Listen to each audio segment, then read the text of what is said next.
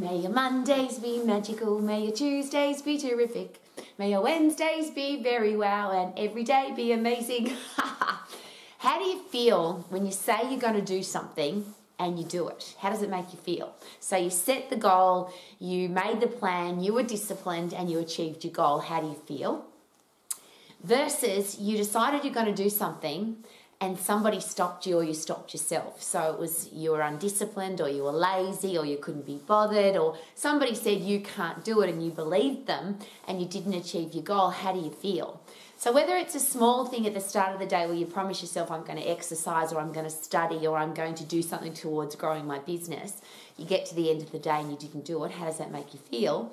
Versus you start the day with I'm going to exercise today, I'm going to eat healthy food, I'm going to study, I'm going to learn, I'm going to grow my business, I'm going to do all the things that I promised myself I'm going to do. And at the end of the day, you can look back over the day and say, hey, I did what I said I was going to do. How does it make you feel?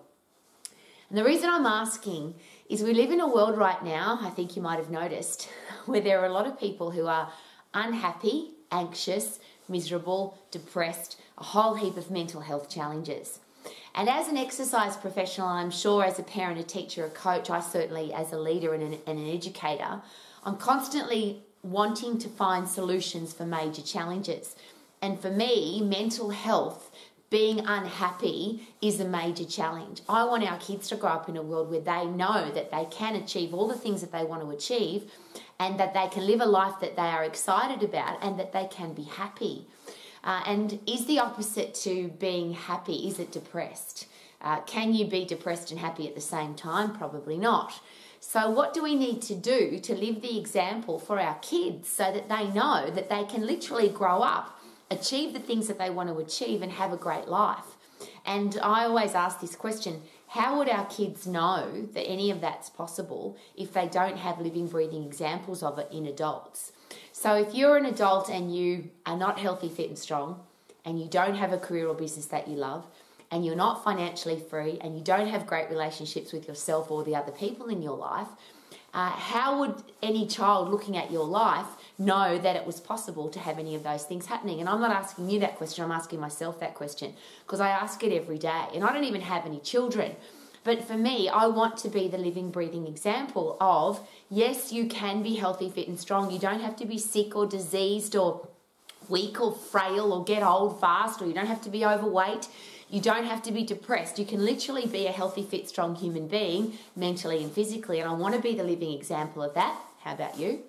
I want to be the living, breathing example of having a career and business that I love. I can't imagine what it would be like. I've never had a lousy, stinking, rotten job, and I've never worked for somebody else, and I've never had to wake up going to do something that I don't like. I can't imagine how awful that would be. And maybe that's the reason why there's so many unhappy, miserable, depressed people in the world, because they're doing something that they don't love. If you add on top of that you're not earning enough money doing that. So some people will share with me, look, I've got this horrible job, but I earn a lot of money. So that could be one of those reasons why you stay there. It's like the jail bar. It gets thicker and thicker the more money they pay you, even though you hate your job and you feel like you're in jail, yuck. But because they pay you so much money, you stay there. The reverse of that is really ununderstandable, if there's such a word. Why would you stay somewhere where you're not earning enough money, you're not financially free, and you hate your job? I think that's a really important question to ask. I certainly don't have an answer for that. It doesn't make any sense to me. And then why would you have horrible people in your life? Wouldn't it be better to be by yourself and love who you are and respect yourself than to have lousy, miserable, grumpy, negative, disloyal, criticising, gossiping people in your life? I just can't understand that concept either. But how do we get to the point where we really love who we are, what we do, and we want to go and do all the things that we do, believing that we can? There's a couple of things to consider perhaps. If you say you're going to do something and you don't do it, is it possible that you get into the habit of being a starter and then a stopper, or a starter and a giver-upperer? Versus if you say to yourself, I'm going to do this, and you do it regardless, could you get into the habit of being a starter and a finisher? The habit of.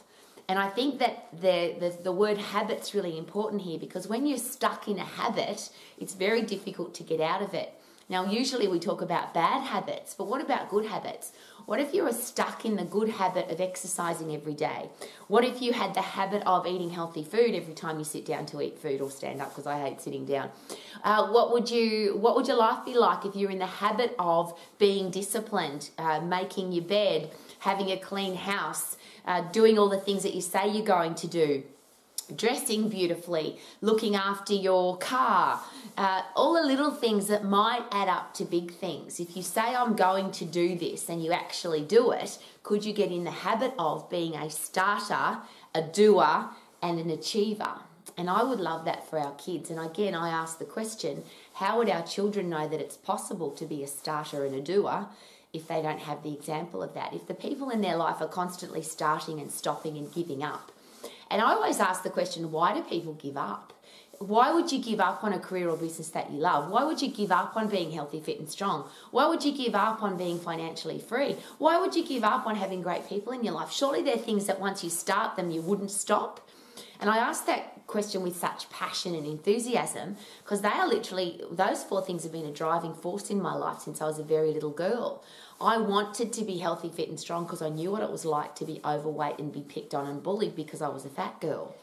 I wanted to have a career or business that I loved because I could see the other people in my life. I could see at 13 years of age that there were people who had lousy, stinking, rotten jobs and they hated it, and I couldn't understand why you'd live your life like that. I had people in my life at 13 years of age who were always arguing about money and fighting about money and distressed about money and the reason their relationship wasn't working well is because they're always fighting about money, and I didn't want that for my life. And I certainly didn't want to have relationships that were disrespectful because I could see that. I had lots of people in my life who disrespected each other, and I didn't want to live my life like that. So my driving force, my habit, my discipline, my start and never stop has been I'm going to make sure that every day of my life I'm working towards, I'm focusing on, I'm disciplined for being healthy, fit and strong, having a career or business that I love, being financially free and having great relationships. That's just my driving force. My question is, why would you give up on any of those? If you're going to start that stuff, why would you stop? Because the reverse of that, if you look at the ugly part, is being weak and sick and frail and diseased and depressed, having a lousy, stinking, rotten job that doesn't pay you enough money, and being broke and scrounging for money all the time, and having horrible people in your life. And I just can't understand why you'd want that for your life or for anybody else in your life. So I'm talking out loud here. This is not a question even. Maybe it's going to stimulate some thought patterns in your brain. I'm just asking the question because the world's in a pretty interesting place. I don't like to use negative words, but when you've got pharmaceutical use, antidepressant pharmaceutical use at an all-time high, when you've got drugs for coronary heart disease, type 2 diabetes, osteoporosis, depression, stroke, cancer, all the big killers that are preventable and curable, most of those, and in fact, I'll use cancer as an example. The oncologists that I talk to, and I have some in my circle of influence, some very influential oncologists, cancer doctors, who very openly share with me that at least 80% of cancer is completely preventable if you look after your body. And that's, again, one of my favourite quotes. If you look after your body will look after you. If you keep your body healthy, fit and strong and mentally tough, then when it is attacked by something that attacks your immune system, like cancer or a virus or a bug or a germ or even a terrible thing that happens in the world, so you get stressed, your body will look after you if you look after your body. Your body's designed to survive, and it's not only designed to survive, it's designed to thrive. So we can be healthy, fit and strong. It's a choice. Why would you give up on that and choose to be weak and overweight and unhappy and miserable and depressed? I don't know. We get to choose our career path or our business. Why would you give up on that? Yes, there's going to be challenges. That's what most people do though, isn't it? They give up because there's a challenge, or they give up because it gets hard, or they give up because it's hot or cold, or they give up because, I don't know. Why would you give up on such important things? So I always ask this question, would it be a good idea if you've got important things in your life, things that you really want to do, that you start, you're disciplined, you do, you achieve, set another goal and start again? And I think that's a really important add-on to that. all of these successful people that I know, and I always put success into that category, people who are healthy, fit and strong, have a career or business that they love, they're financially free and they've got great people in their life. The people that I know like that, they don't have an ending point. There's no, well, I'm successful now so I can stop, or I'm the best now so I can stop. And I had this beautiful quote, I think it might become my new favourite quote, that success is a lifetime adventure. It doesn't have an estimated time of arrival. I'll say that again. It's a lifetime adventure. Success is about having a lifetime of adventure, not arriving, oh, I'm successful now, or I'm fit now, or I've got a great job now, or I'm rich now, or I've got great people in my life now. Everybody that I've met that have all of those things going, they don't just go, well, I'm here now, I've arrived. It's all about getting better. So yes, I'm fit, but how can I get fitter? Yes, I'm strong, but how can I get stronger? Yes, I have a career or business that I love, but I want to get better at it. Yes, I have financial freedom, but how can I create more financial freedom so I can do more things with my money? And that's the thing about wealth. A lot of people think, well, I've got money in the bank. Useless. Money in the bank is usually useless. It's the freedom and choice that money gives you so that you can go and do the things that you want to do, support the causes, support the charities, make the world a better place because you've created wealth. And I think that's a really special thing to consider. What will I do with my money? Maybe that's a good thing to focus on. Not how do I make money, but what will I do with my wealth when I've got it? What difference can I make in the world? And then the beautiful people that you want to put into your life. And usually I always start with this. Aren't you the most beautiful person? Shouldn't you love who you are, respect who you are, love hanging out with you, want to be best friends with you, love the person that you are? First of all, wouldn't that be good fun because you've got somebody to hang out with that you really like all the time? You've got a best friend all the time because you really like who you are. If there's nobody else, that's okay because you'll never be lonely because you love you. But is it possible that you'll attract the same kind of person into your life? And I always use this example as I stand here in my husband's office. He's a world champion. He's just won again a gold and 2 silvers in a world martial art championship. He's always achieving. How do I attract a person into my life who's an achiever if I'm lazy and undisciplined and have no achievements in my life? That wouldn't work, I don't imagine. He's really intelligent and constantly learning. Why would somebody like that want to invest time with somebody that's lazy and undisciplined and doesn't care about growing their mind? We together are constantly learning and educating and re-educating and learning more and investing time with oncologists and psychologists and cardiologists and endocrinologists so that we're constantly getting the newest and latest information on how the human body works and all the new things that people are learning about the human body so that we can get better and better at what we do mentally and physically. How would I attract a person into my life who's a learner if I wasn't a learner? I think it's a really important question. How would I attract somebody into my life who's healthy, fit and strong if I wasn't? Why would that person want to invest time with me? Somebody who's, I often hear this, people say to me, oh look, I want to find somebody who's wealthy. Well, there's a reason that people are wealthy. Would that be fair? So how can I attract a wealthy person into my life if I'm lazy with my money or I disrespect my money? And that's one of the things I was taught as a little girl. Rowie, if you don't look after your money, it's disrespectful to your money. And I, for a very long time, was very disrespectful to my money. I earned a lot of money, but I didn't look after it. And I learnt the hard way that if you don't look after your money, it won't look after you because it won't be there. So how do you attract people into your life who have respect for money if you don't have any respect for money? And then that all-important question, why would people respect me if I don't respect myself? Why would somebody come into my life and treat me beautifully if I don't treat myself beautifully? So I'm asking all of these questions because I want our kids to have a great world to live in. I want to be a starter and a finisher, not a starter and a stopper. I want to be a person who sets goals and achieves them, not sets goals and gives up as soon as the first challenge comes along. How about you? So if you want your life to be happy, healthy, fit, strong, rewarding, and wake up every day loving your life, what do you have to do every day to make sure that that happens?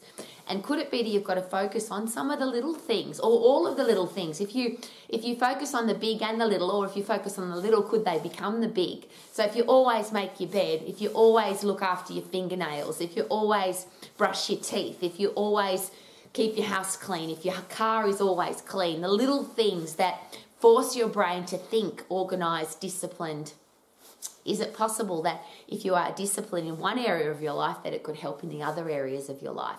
We can't expect to have a healthy, fit, strong body if we don't get puffed and we don't lift heavy. Health and fitness doesn't fall out of the sky in a pretty pink box. So a great life doesn't fall out of the sky in a pretty pink box. Is it possible that we have to create it? We have to be disciplined. So we start, we're disciplined, we focus, we're committed, we do, and then we achieve. And then we set another goal and achieve again. So rather than talking about what you're going to do and the things that you've got to do, or I have to do this, or everybody expects this of me, how about this? How about live your life every day focused on the things that are important to you? If you say you're going to do it, not to everybody else, if you say you're going to do it, just do it. And I know that that's a very common phrase and people use it all the time. But here's a great question. Everything you've ever said that you were going to do, what if you had done it? Think about over your lifetime, and this is embarrassing for me because I've said a lot of things. But imagine if everything that we had said we were going to do, we actually did it. Would we now be in the extreme habit, if there's such an expression, that we can't not do it because we're in the habit of doing everything we said we're going to do? So if you say you're going to get up and exercise, could it be a good idea just to get up and do it? If you say you're going to eat healthy food, could it be a good idea to do it? If you say you're going to study, learn, educate, could it be a good idea to do it? Could it be a really good idea to get into the habit of being disciplined so that you can achieve all the things that you want to do? Could that be a good idea? Woohoo! And then you too could sing, may your Mondays be magical, and they will be. May your Tuesdays be terrific, and they will be. May your Wednesdays be very wow, and they will be. And every day will be amazing because you choose them to be. Row max, live life to the max. My name's Rowie and I would love for you to live life to your max. Woohoo! I feel good. Na na na na na na na. I knew that I would now. Na na na na na na na. So